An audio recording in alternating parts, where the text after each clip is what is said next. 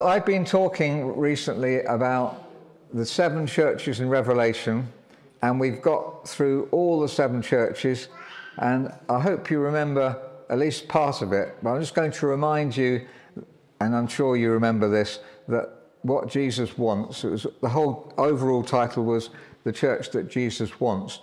The church that Jesus wants is called Philadelphia, and Philadelphia means brotherly love.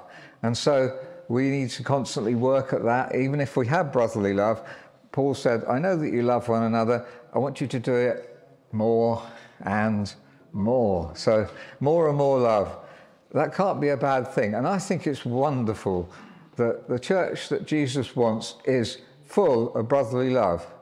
And in the world, well, in the church sometimes, we can experience anxiety, and we're looking at each other, comparing ourselves with each other instead of submitting ourselves to one another, which is, kingdom of God is opposite in many respects.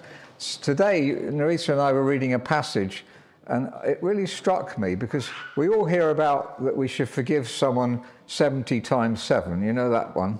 But in Luke, it also says that if someone sins against, if your brother, somebody close to you, sins against you 7 times that day, you should forgive him 7 times in that day. And I'd forgotten that one. 7 times in one day.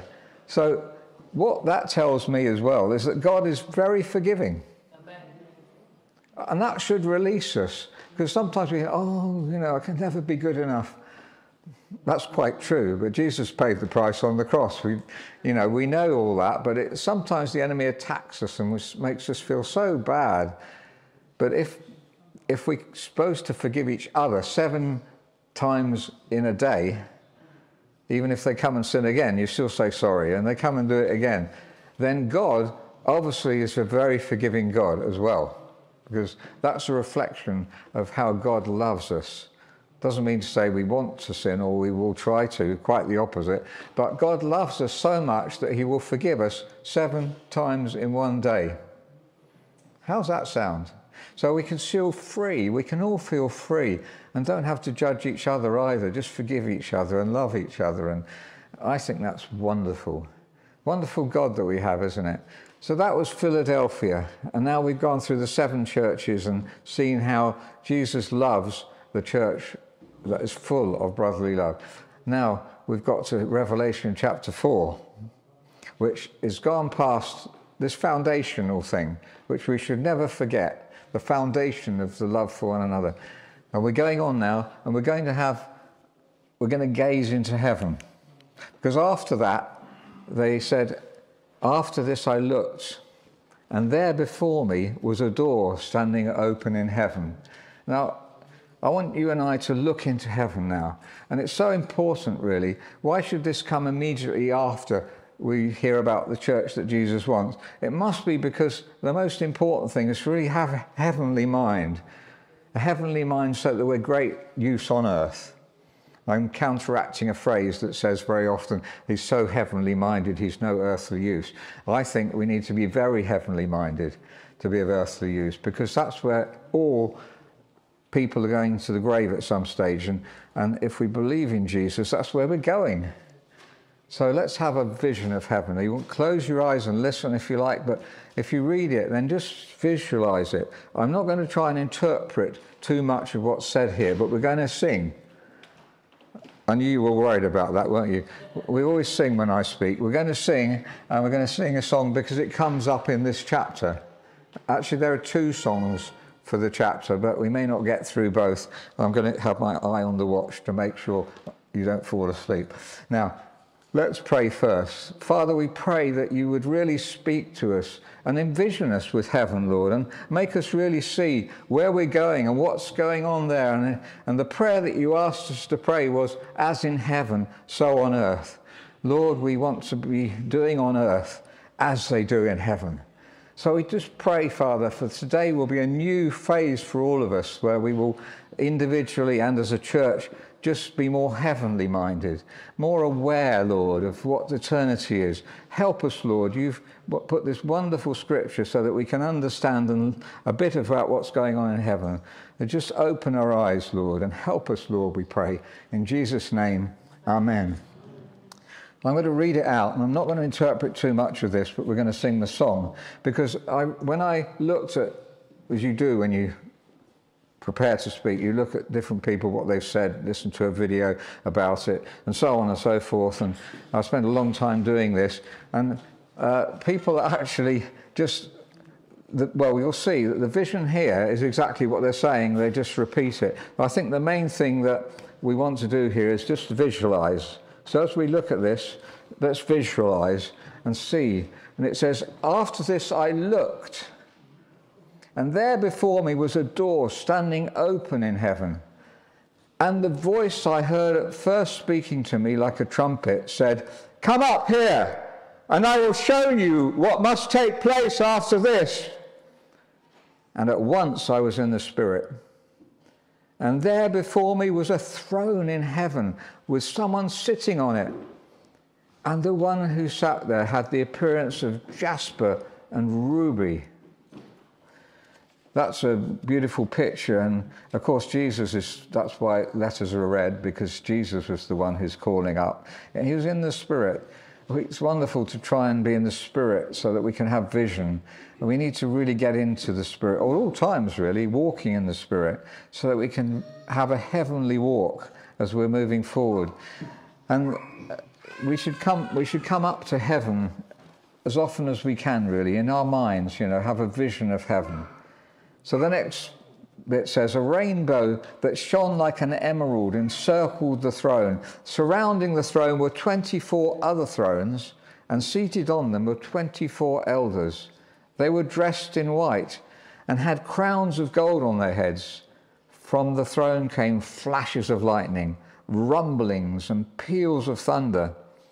In front of the throne, 7 lamps were blazing. These are the 7 spirits of God. And also in front of the throne, there was what looked like a sea of glass, clear as crystal. So you try to visualize this. It's a beautiful image, isn't it? And it's almost everything thrown into this imagery, isn't it? And also sound too. You've got lightnings, rumblings, pealings of thunder. If you want to see videos on this, there are plenty of them. But it's beautiful. And I think I just want us to be captivated by this throne. That rainbow shone like an emerald. You'll see pictures of this. And rainbows, funnily enough, are all colours, aren't they? And emerald's green. So it's obviously, it's imagery, it's something we need to really get into. If you study this, there's no end to studying it. And that's good, because it's good to study Revelation. And as you can see, I'm not really interpreting it. I'm trying to just get us to make sure we see this beautiful picture of Jesus sitting on the throne and everything that's surrounding him. 24 is a picture of, the 12 tribes of Israel, and then there's 12 elders as well. Now, as I say, you can read lots of interpretations of this, but 24 is a heavenly number. It's obviously, it's representing us, basically. And we are there with Jesus. And it says that we will rule and reign with him, doesn't it? So it's imagery. And not necessarily to be taken literally, but it may be literal. We have to be careful here, because we don't know what's literal and what isn't. It's deliberately, as it were, hidden and revealed, and hidden and revealed, so that we will keep seeking him. I love to keep seeking the Lord. I love Revelation, because the more I read it, the more I think I don't know very much.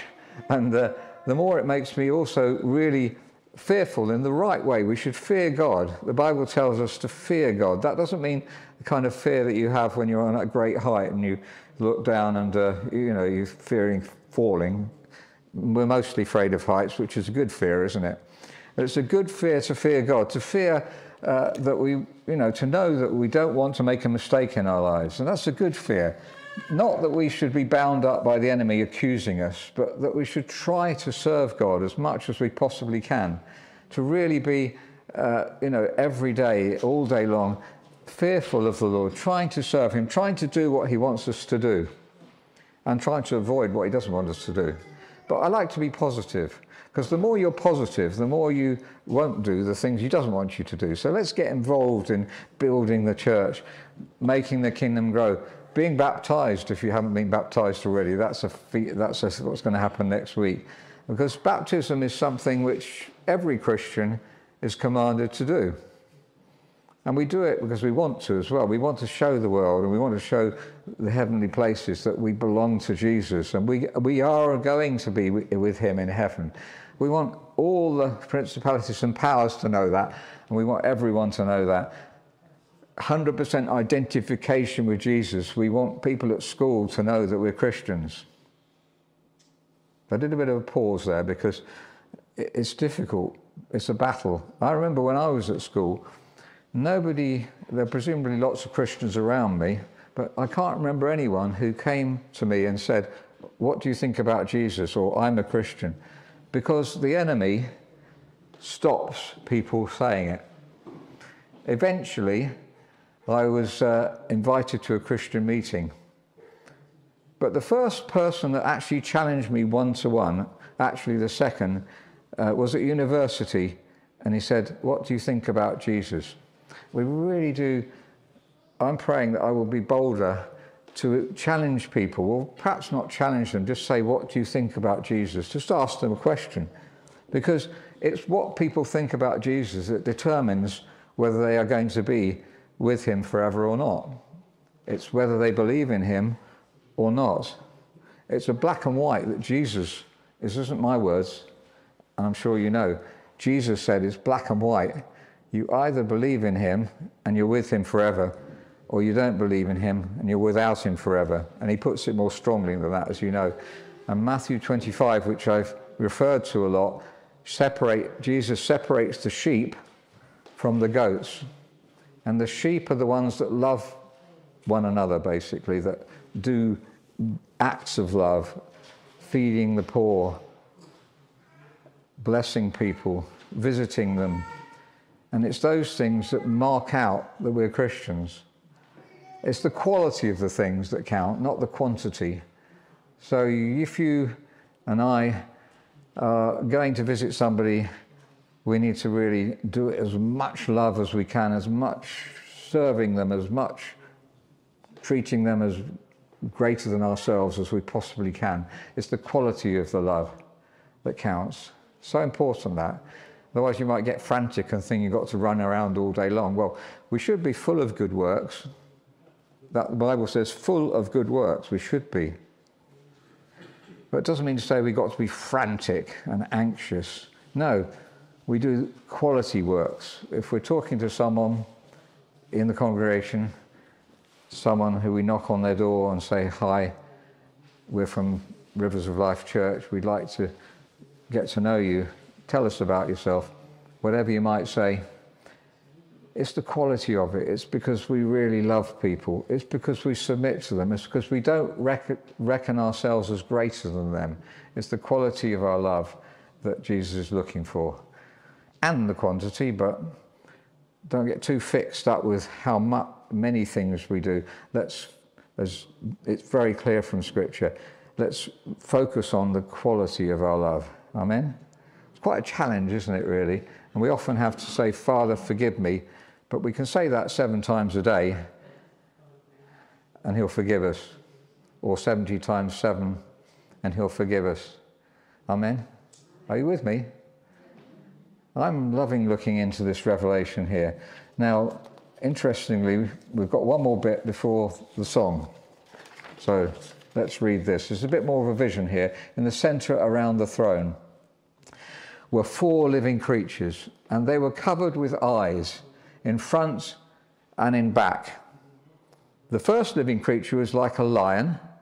The second was like an ox. The third has the face of a man. And the fourth was like a flying eagle. Each of the 4 living creatures had 6 wings and was covered with eyes all round, even under the wings. What impresses me here, and probably you too, is the number of eyes. So if you're trying to draw a picture of this, you've got to have eyes all over them, under the wings, above the wings, all sides. And what's our eyes for? Seeing.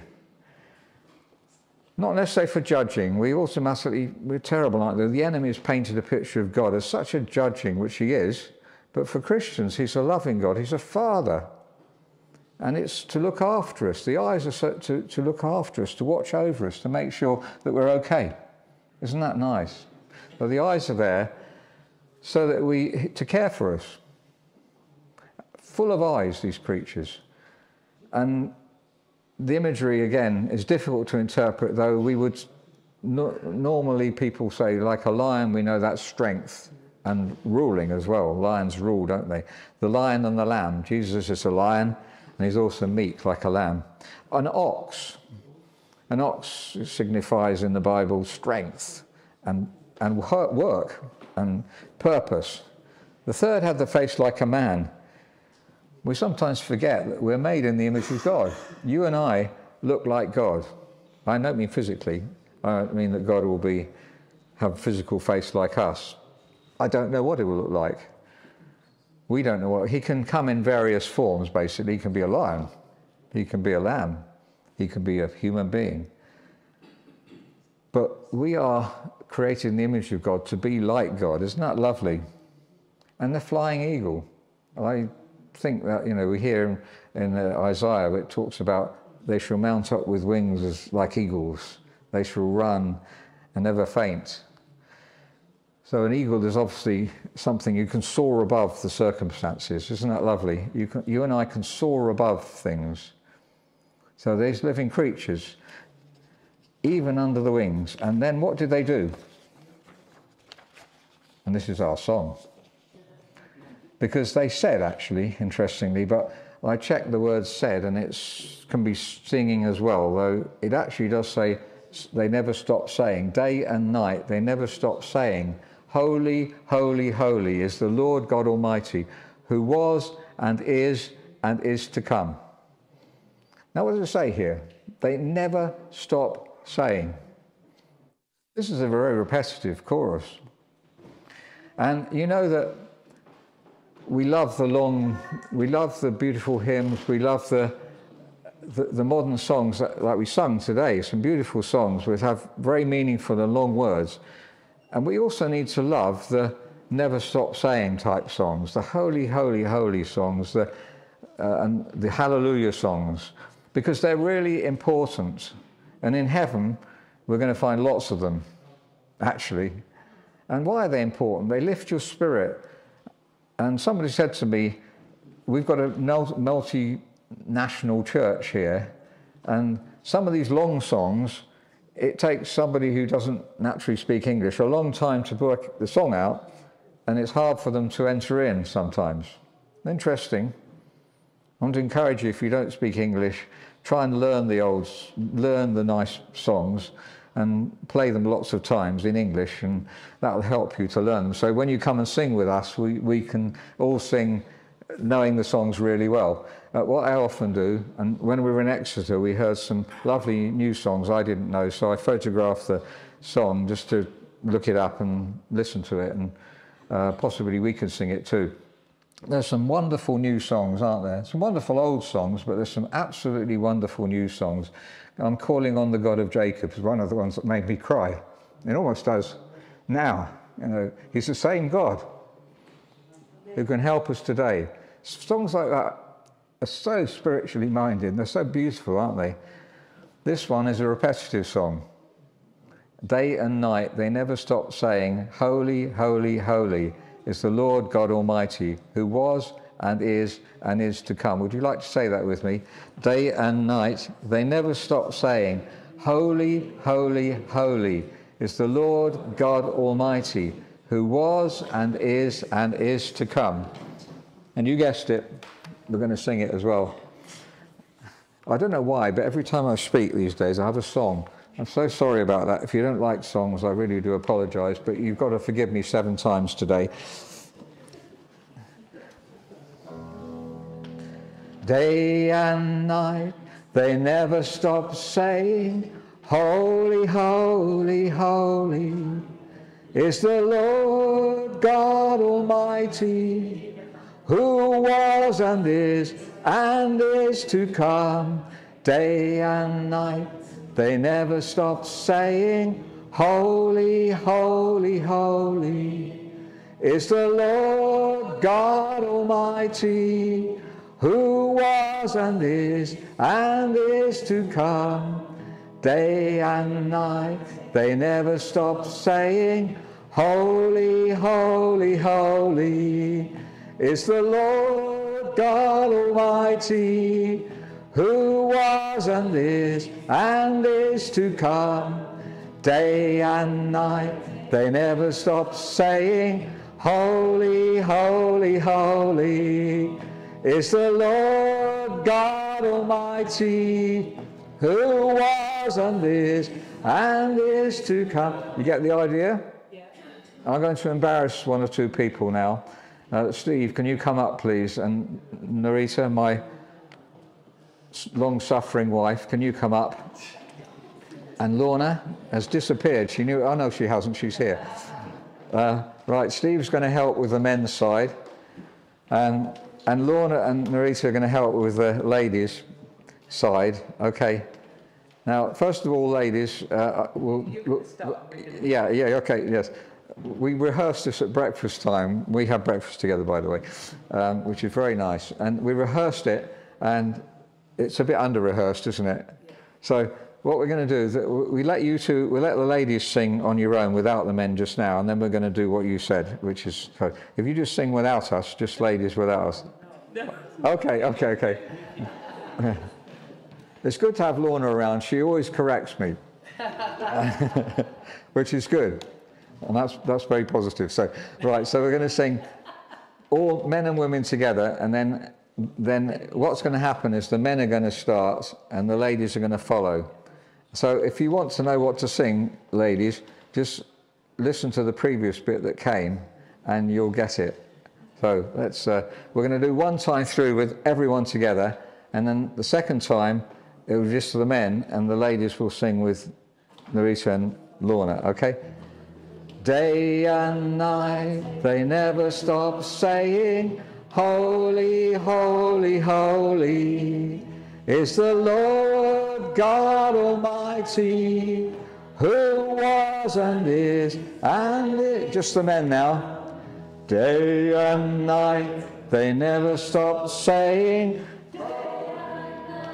who holy is the Lord God Almighty, who was and is to come. And day and night they never stop saying, holy, holy, holy is the Lord God Almighty, who was and is to come.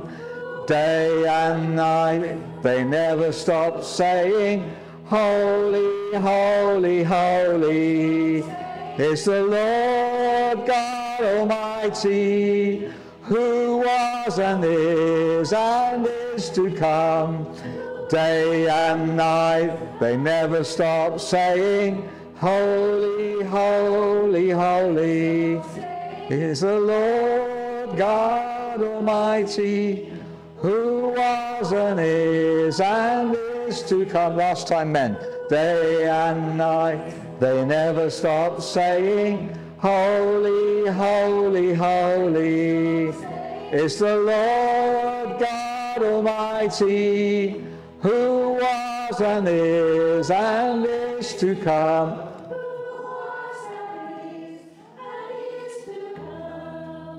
Very good. Well done, ladies. That's excellent.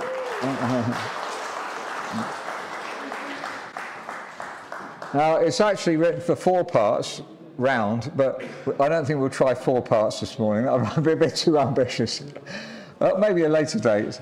But you get the idea that the repetitive song is a beautiful thing, as well as the very kind of like wordy, meaningful ones. And we're going to sing more repetitive songs, but we won't stop singing the other ones. I think, isn't it great, the Kingdom of God? We've got such variety, we've got such wonderful things to do. So what I want to encourage you to do is, if you don't speak English and you find the long, difficult songs difficult and long, then make a huge effort to learn them. And then when we sing them, you'll be able to sing with us. And if you don't like the repetitive songs, change your heart, because in heaven there's going to be lots of repetitive songs, and we have to get used to it on earth. As in heaven, so on earth. Now, it's very important. There's something special about just singing something which we can all sing easily together and just love God with it, really. It's wonderful, isn't it? Then after that song, this happens. Whenever the living creatures give glory, honour and thanks to him who sits on the throne and who lives forever and ever, the 24 elders fell down before him who sits on the throne and worship him who lives forever and ever. They lay their crowns before the throne and say, you can say with me, you are worthy, our Lord and God, to receive glory and honour and power. For you created all things, and for pleasure they were made. I've just changed the last line a bit there. The Authorized Version says, and for his pleasure, that's for God's pleasure. But doing a bit of research, it's for pleasure. And I just found that interesting and wonderful to know that God made all things so that we can enjoy them and so that he can enjoy them. I mean, isn't the enemy a scoundrel, horrible and nasty, because he tries to cut out the enjoyment which we're supposed to have from everything and from each other and for loving one another. The whole thing is done for his pleasure, but also for our pleasure, because what gives God the most pleasure, what gives the Father the most pleasure? To see their children happy and enjoying themselves, or their grandchildren, if you've got some. Seeing them enjoying themselves is great pleasure. And God looks at us, and when he sees us enjoying ourselves, that's what gives him pleasure. Not when he sees us keeping all the rules. I mean, if your children are feeling all the time they've got all these rules to keep, and that's what they have to do in life, that's restricting them, isn't it? God wants us to be free. If the Son shall set you free, you shall be free indeed. I want to be free indeed. And we're all the same. We all get in, the enemy is accusing day and night. And in Revelation, you'll see, as we look on, how much the enemy is accusing and deceiving all the time. He's deceiving the whole of mankind, according to Revelation, all the time. And that's what his job is. His job is to bring deception in. Look at the world today. Look at how many leaders there are who deceive the people. They're terrible. I'm not going to mention names because you're probably thinking them anyway. Why? We know why, because if we read Revelation, we find out why. I want to encourage you, and I'm going to finish now, I want to encourage you to read Revelation or listen to it. I go to sleep listening to Revelation. Louisa said, how long have you been asleep when I had my afternoon rest yesterday? Well, I started at Revelation 1 and woke up at Revelation 17 or 18 or 19. So it must have been quite a long sleep. But I just love doing that because I wake up, and if I wake up, I'm hearing something nice in the background. You might think I'm eccentric, and you don't, well, yeah, I am eccentric, but you don't want to copy me. Fair enough. I don't say that anyone should copy me. Copy Jesus. Copy Jesus. Don't copy each other.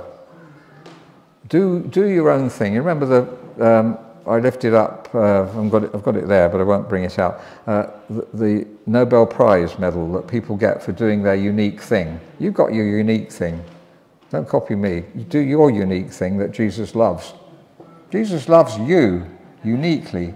Jesus loves me uniquely. Find out what it is that he loves uniquely about you. That could take a long time.